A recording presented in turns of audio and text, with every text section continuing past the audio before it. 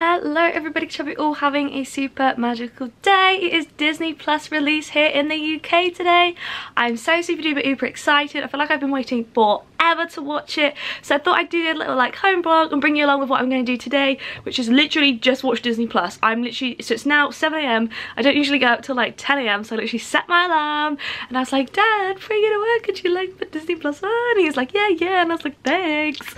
Minus the part where I basically begged him last night at dinner, but I'm so excited. I think first off I'm gonna watch the Imagineering story. Everyone's like, why aren't you watching the Mandalorian?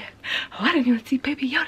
And I'm like, I have to wait because my whole family and I are gonna watch it all together. I did just have a mini photo shoot, hence this is actually a screen from YouTube because the opening screen for Disney Plus gives you, oh, there's the remote, not like 0.3 seconds, and I wanted to get a cute pic and be like, I'm watching Disney Plus, like the true Instagram I am. So let's get started and watch the Imagineering story. I've seen people do like watch parties and things on Twitter. I'm not that experienced with social media yet, but maybe if that's something I can figure out, maybe we could give that a go. But let's start watching and get off YouTube. Look, it's literally a YouTube video, I wasn't even lying.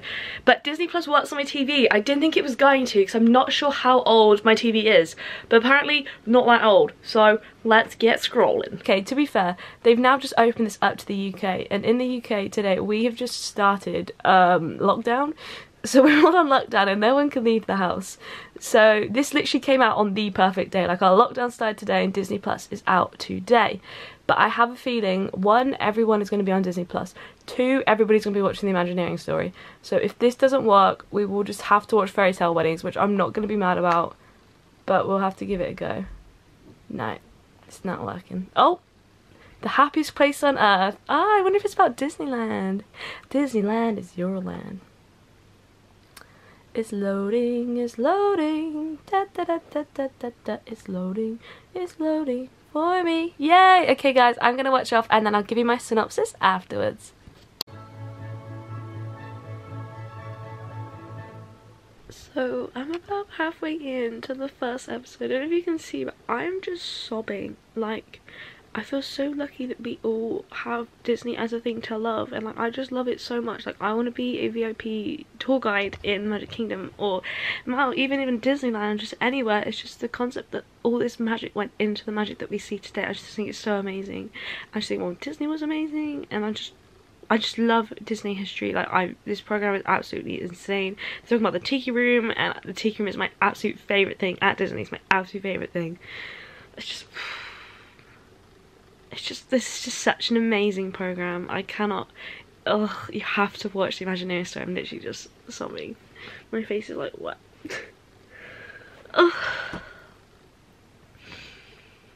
So there is a Carousel of Progress section in this. I'm not going to spoil it for people that want to watch, but Rover wasn't always Rover.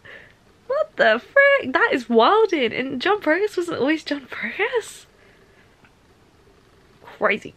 Clear, and the tour guides were in tears. I can remember it like it was yesterday. So eerily. I feel like it's so sad that Walt Disney died, but I feel like he died when he was supposed to. Like, he did what he needed to do and then Roy got to carry on his vision, but jeez. I've actually never cried this much at anything in my life. This is mad. This TV show is literally insane. Oh my gosh. I know I'm going to be watching this like 7,000 times. I'm 15 seconds in and I'm crying. I just freaking love it. They're not even saying or doing anything I don't know, but it's just the concept of I actually just love Disney so much, and I just feel so blessed to have something that I love this much, and now I get to see all this cool stuff, which is exactly why I want to be a tour guide, is to tell everybody all this awesome stuff, and I'm just really excited to learn all this stuff, and I just love Disney so much, and I just love it. I just really love it. I'm just so excited to watch this. Walker in the Matterhorn. I was not expecting it to be that good. I think that is the most I've ever cried in like a TV show or a movie. Oh yes, I want to watch episode 2, please. Yes, please. What do you mean sneak peek? I don't get to watch them all? So was fully ready to watch episode 2, just sob my heart out, bless Walt Disney, like, just love him. We only get 1 episode. Disney Plus has been out for 3 months or something in America. It came out in November, it's now March, and you're telling me we have to wait. Excited to wait, but also like, I was expecting to be able to just continuously watch everything. Does this mean we only get 1 episode of The Mandalorian at a time? Like, yeah, Clone Wars stream episode 1s and 2s. I can't watch The Mandalorian, so I'm just going to click on it quickly. How many episodes do we get for The Mandalorian?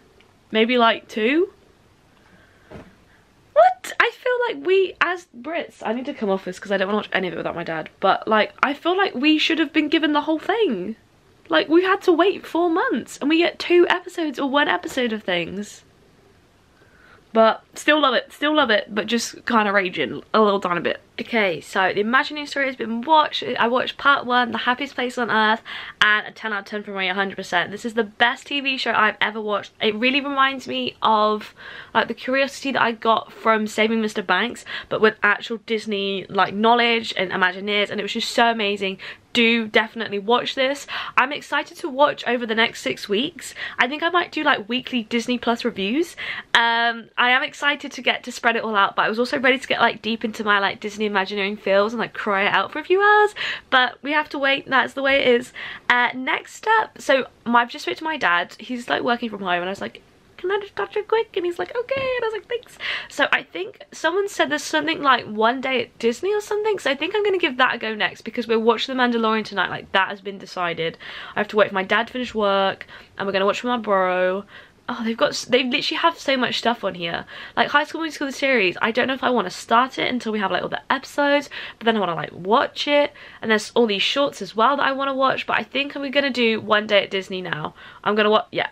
I think that's, oh, and then there's Disney Fairy Tale Weddings. Ugh. There's just so much to watch. We're going to do One Day at Disney. I'm going to give that one a go next. These have been so good. Like, I would download Disney Plus alone just to watch, like, these documentaries. I think they're absolutely insane. I think they should definitely make a 2nd season of the Imagineering story, because that is amazing. But let's give One Day at Disney a go.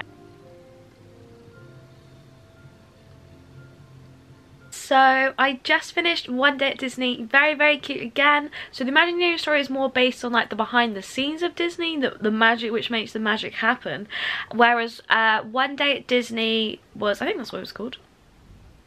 Yes, One Day at Disney is more about the cast members, and basically it's all about them as children. They had all these dreams. For example, they love Marvel or storytelling or trains, and it's all then about how they got their dream jobs at Disney basically. So they are just real life examples of whatever you wish will come true. Who knows, maybe one day if they do another season, you may see me on it being a VIP tour guide. Like, one thing that's definitely come from watching Disney Plus is I just feel so thankful. Like, I think my tweet kind of sums it up perfectly in words, so I'm just gonna read it out to you. So I tweeted, I feel blessed to live in a world where it's something I love so much, Disney. Walt, Roy, Bobka, Iger, all the Imagineers, cast members, thank you for making the magic which will change my life forever. I hope one day to be a plaid working on Main Street giving tours.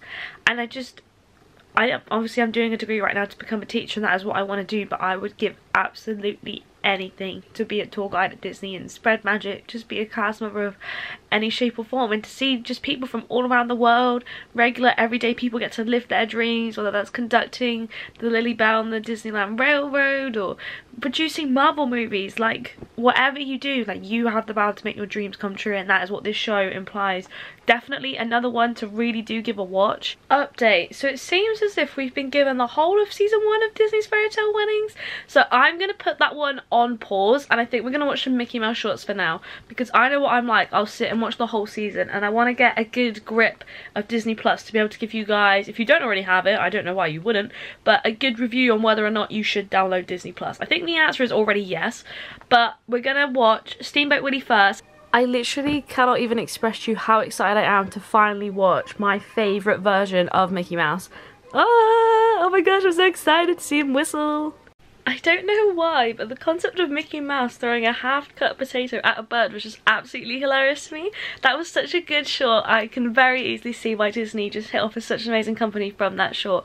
Next up, I've just found something called Waking Sleeping Beauty, which I haven't heard of and seen anybody watch yet, so I thought I'd give it a go. The synopsis says, let's see if I can get it back up. It's quite slow, I think because everybody's on it, but it says, from a far fairy tale, Waking Sleeping Beauty is an unprecedented, eye-opening look at the conflict, drama and tension that ushered in the second chapter of Disney's animation legacy. A decade of unparalleled creativity, the Renaissance period, that included The Little Mermaid, Beauty and the Beast, Aladdin and the Lion King. Take a behind-the-magic look at the people and events that forever changed the face of animation. I love the behind-the-scenes stuff, so let's get going. So, Waking Sleeping Beauty was really interesting. It was not like any of the other two documentaries that I've just watched. It more basically just showed that Disney was a corporation that had beef and drama like any other corporation, but it was interesting to see that they thought that Pocahontas was going to be great and that Lion King was going to be a flop. Then obviously Lion King came through, Little Mermaid came through, Aladdin and stuff. I'm really glad that Disney had that period. It was weird, but it was interesting. Like, it just kind of said Disney has problems, yay! And I was like, okay, Fez. It's sad to hear that not everything is all zippity-doo-dah and happy days inside the corporation as it is on the outside, but what did we expect, I guess? But interesting to see the runnings and things like that. I don't like Eisner as a person. I don't think he's great. I think Roy Disney kind of possibly clings on to his title of who he is without having any ideas there. I think his name was Jeff, the guy that retired. I think it's a shame that he retired after The Lion King because he seemed to really have like the creative focus for the Disney. But I definitely think my favourite Disney CEO, obviously other than Walt himself and Roy, has to be Michael Eisner. Oh my gosh, not Michael Eisner. Bob Iger. I think Bob Iger is great. I think he's amazing. I'm gutted that he has now resigned. But that was a really interesting watch. Definitely give that one a watch as well if you want to know more about Disney's history and how the company kind of picked themselves up from a giant fall. Next up, we're going to watch Frank and Ollie, another documentary. I apparently seem to love documentaries. I've never been into watching documentaries. I've never really watched a documentary before. But I've kind of sat here and watched like 6 of them this morning. So I'm just going to keep on the documentary flow going. I really want to watch all the Disney Plus original content before I start the movies. This seems really fun. So we're going to give this one to go next, but I'm gonna go make some lunch. So cute! I have no idea who Frank and Ollie are, but I'm super excited to watch another documentary. I think I might be out of documentaries after this, but we'll have to just wait and see. Oh, I know who they are now. So I just finished watching Frank and Ollie and it was super cute. It really reminds me of the Sherman brothers who did a lot of the music for a lot of Disney movies. I know they definitely did it for Mary Poppins and they're so much fun, and you see a little bit about them in Saving Mr. Banks. I can't believe, for somebody who's never watched a documentary, I've watched 4 today. I've watched 4 documentaries today. Apparently there's something called Disney Insider. I wish I had one of those microphones that you can just talk into to find things, but I'm going to try typing it a go. Considering that this came out today, it's very quick. Sometimes it's slow with like getting into the physical movies, but other than that, it's really good. Like, again, could not recommend this more. It's literally kept me entertained all day, and I have a feeling it's going to keep me entertained for days, weeks, and months to come. So, super excited. I don't know if it's going to have this. Just typed in Disney, did a little space bar. I can't see it. Or I want to watch Fairy Tale Weddings, but then I don't want to get into like an emotional hole of crying and sobbing over the fact that I'm never going to have a Disney wedding. They don't have Disney Insider yet. Okay, let's go back to the homepage. I think maybe it's time to watch a Pixar short. I haven't watched one yet, which I'm super surprised about. Let's see what we can find. Oh, the Sherman Brothers story, The Boys. Let's watch another documentary. Just one more. So this one says their music is unforgettable, their name is legend. Delve into the lives of Robert and Richard Sherman, the prolific songwriting duo whose music has been featured in classic movies such as Mary Poppins and The Jungle Book. Go behind the screen for a fascinating glimpse into how Walt Disney used the language of music to bring the brothers together, creating a cinematic legacy like no other. I think this is the last documentary that there is on here, but I'm gonna have to give it a watch. I was literally just saying how much I love the Sherman Brothers, so The Boys it is. Just literally all this knowledge I've just gained from watching Disney Plus. Like, it's just insane and crazy. They just put all the most amazing things together. But yay! I love Disney Plus.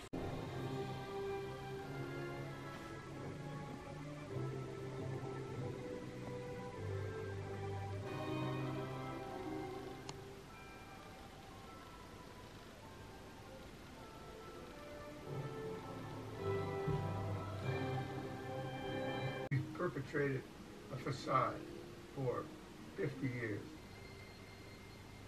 So I just quickly paused, I think it's called The Brothers. It's about the Sherman brothers, and we went to watch Mandalorian episode 1. Oh my gosh, it was so cute. There was like these fish with legs and they were like running and it was really cute, and then like the ending was just Tresbien. I will be watching this series. I have never seen such a cute thing in my whole entire life. Like, I don't know how to process the cuteness. I don't want to give any spoilers, but all I'm gonna say, Baby Yoda, baby Yoda, so cute, love it. I'm gonna get back to watching the Sherman Brothers things, and then we're gonna watch, I think it's like Dress Disney or something, but it's about how they changed the theme parks from like Halloween to Christmas overnight, which I'm obsessed with. That whole thought process is amazing. I went to Disneyland Paris as a child and they actually did this, and I saw it happen. Well, I didn't really see it happen, but like one day it was Halloween, next was Christmas, so I'm super excited to watch this. It's been a very successful day one of watching Disney Plus. Again, cannot recommend it enough. So many people have got it today because I've been like, go get it, and then they have, and I feel like a true influencer. So let's keep watching. I've been watching Disney Plus for 14 hours straight now, and I'm not even mad about it, so. The last guests leave the park. The magical conversion begins. Ah, they just moved the pumpkin? From beautiful trees to gingerbread mansions. From haunted attractions. I actually have dazzling goosebumps. castles. I love Christmas, especially in March. Watch that circle, make a circle. They're dancing in the road. A lot of good biceps in the bakery. Overnight. Wind's still a little bit gusty. I can't believe they're actually showing this process. Let me know if you're in a good I'm so freaking excited. For the first time ever, learn all of the inside of Wow. This looks epic. A lot of people are saying that they haven't found this yet or knew this was a thing, so I'm really happy I found this. I love Sophia Carson. Oh my gosh, what an absolute queen. Jordan Fisher. He is epic. Oh, I knew that's who the voice was. Oh, I'm sorry, but Walt Disney World does it better. That is just facts. Soz. But their Small World holiday is super cute. Yes, we forever stand. Yes, yes, yes, yes, yes. I'm so here for this. Okay, let's watch. I'm running out. I'm running out of tears. This has been an emotional day. I genuinely feel as if it should be like a legal Haunted Mansion requirement to give every Haunted Mansion an overlay. Like, you could have a Hocus Pocus overlay, obviously you have the Nightmare Before Christmas one, you could do like, you could just do so much. Like, you could have a villains overlay. Like, why are they not doing this? I think I'm about to find out with all the work that goes into the Nightmare Before Christmas overlay in Disneyland, but I'm so here for a Hocus Pocus Haunted Mansion overlay. Like, you guys have no idea. The more I watch Disney Plus and all of these documentaries, I just have this really big obsession to go to Disneyland Resort. I went when I was 12, I did Bibbidi Bobbidi Boutique. I don't remember it much, but I do remember the magic that I felt from going. And I think next summer, it is Walt Disney World's 50th, but it's going to be so expensive that I think I'm going to have to go to Disneyland Resort. Like, there is no other option. I just have to go. If I can make it there this year, I will 100% try, but it's not looking likely. But 2021, you are going to see Wanna Be Mouseketeer in Disneyland Resort. You heard it here first. You heard it here first. I need to do the walk in Walt's footstep tours and really just get that magic. I want to spend like 2 weeks at Disneyland.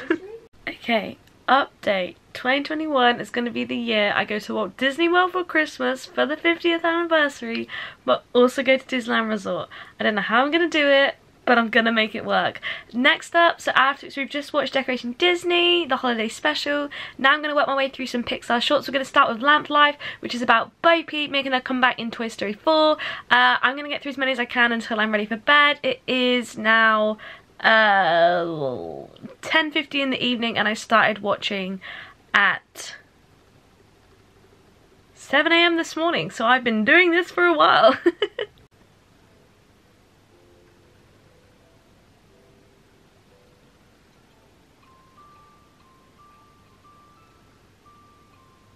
Okay, so it's now 11:30 of Tuesday, the 24th of March. Disney Plus. That light is gross. Disney. Oh, I look really pasty. Disney Plus has now been out since 1 AM. I started watching it at 7 AM. It's now 11:30, and I thought I would go over everything I've watched and rank in order my favourite to least favourite things which I watched today. I will say though that everything I have watched has been amazing. So my least favourite was probably Lamp Life. I feel like everything that I've just watched in this short was basically what we already know, like knew from Toy Story 4, but it was still cute. Next up, I would then say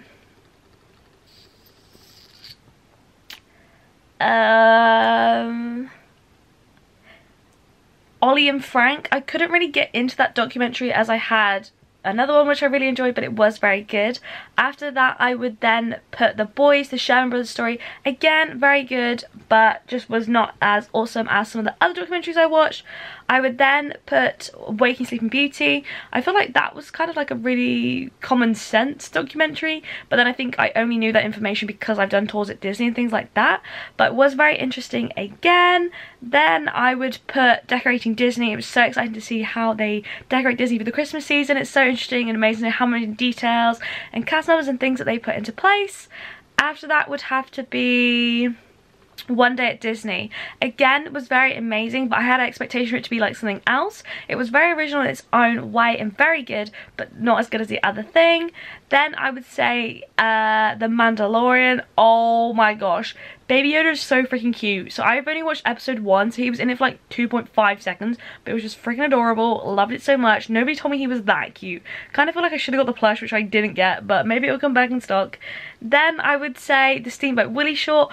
I've been wanting to watch the Steamboat Willie short for the longest time. I've just never got round to it, but for some reason I just have the image of Mickey Mouse throwing this potato, I think it was like a bird, in my brain cell. It's just been trapped here forever. And then the best thing I watched today was of course the Imagineering story. I've only watched episode 1 as that's all we've had in the UK so far, but oh my gosh, I've never cried so much. I have tweeted a lot today, such as like, why did Walt Disney have to die though? That feeling you get in your heart when Walt talks, that my friend is what we call magic. I feel so blessed to live in a world where I have something I love so much. Disney, Walt, Roy, Bobka, Iger, all the Imagineers, cast members, thank you so much for making the magic which will change my life forever. I hope one day to be working plaid on Main Street giving tours. And that has all just been inspired from the Imagineering story. From one episode, it's just revamped my love of Disney, the Walt Disney Company, Walt Disney himself, and it was just so incredibly, absolutely amazing. Obviously, I'm going to be watching more Disney Plus tomorrow. I don't know if I'll vlog it, but I'm definitely going to watch it. But I'm going to say a very successful day. I've been talking to people about like Disney Plus and its cost. So I think it costs $5.99 a month, I want to say. We've paid for the whole thing. They had a deal in the UK where if you bought it yesterday, it only costed $49.99 for the year, which seems like an absolute steal of a deal. If you think you pay £10 for a DVD and you're getting all of this unlimited content, which is just amazing.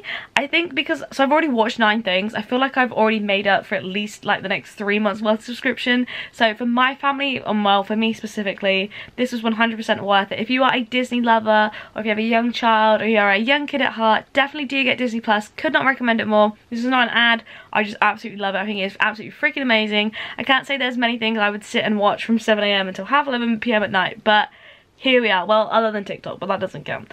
But with that being said, I'm off to bed. I hope you guys enjoyed my little like day in the life of watching Disney Plus, and I guess I'll see you guys real soon. Bye.